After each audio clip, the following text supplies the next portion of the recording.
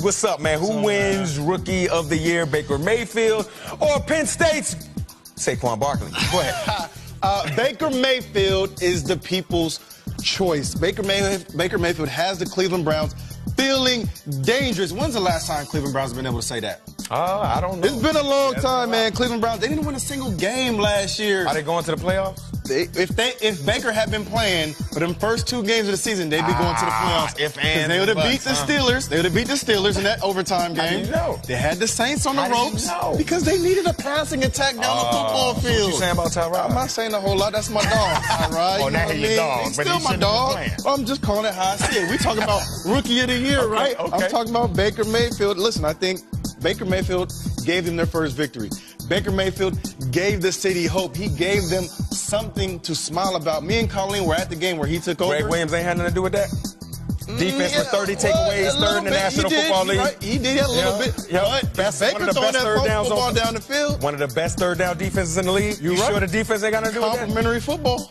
Oh, now it's complimentary football. When we talk about Baker, you're about to win the Rookie Offensive Player of the Year. For me, it's got to be Saquon Barkley. And look, I'm glad I'm up here with you because you were one of these backs. So, you know, we came out in 2006. Saquon Barkley is a generational back, dude. 100%. These guys don't come along every single year. Like yourself, like the Adrian Petersons of the world, like the Marshawn Lynch's of the world.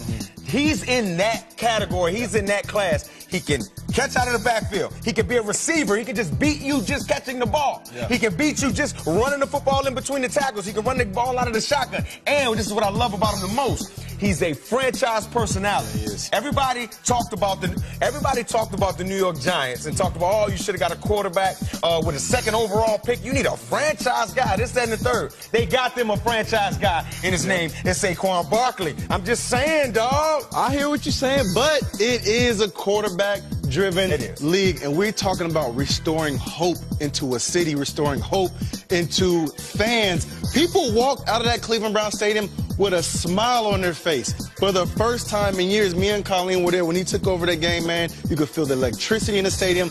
People were chanting his name, and it was like the team just looked completely different. And from the first time in years, Cleveland can say they got this draft pick right. When's the last time they've ever said about a quarterback? That's true. Well, I can't say the New York Giants got the draft pick right. Number 2 overall, Saquon Barkley. Look, both of these guys are excellent players. Both of them probably deserve to win Offensive Rookie of the Year. Colleen, back over to you.